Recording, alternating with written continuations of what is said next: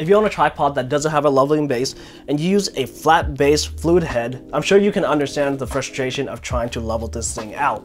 This head of course can only pan and tilt, which means to level out the horizon, you would have to individually raise and lower the tripod legs, which you might not have the time to do if you're in a time crunch.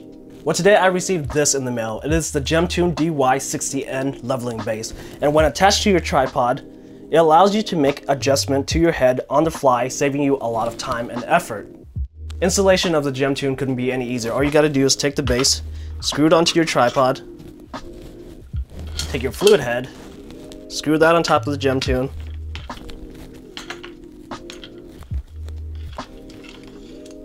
and that's really all there is to it. Using the Gemtune is very straightforward as there is only one lever on the base. When it's locked, your base is locked. But when you release it, you get 16 degrees of travel, which makes it very easy to straighten out the horizon. Just like that.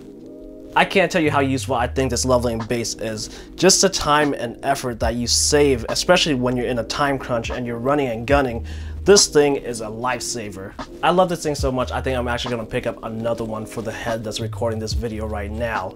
Definitely check this product out. All links will be in the description below. If you like this video, don't forget to give me a thumbs up, share, subscribe, comment, and I'll see you guys in the next one.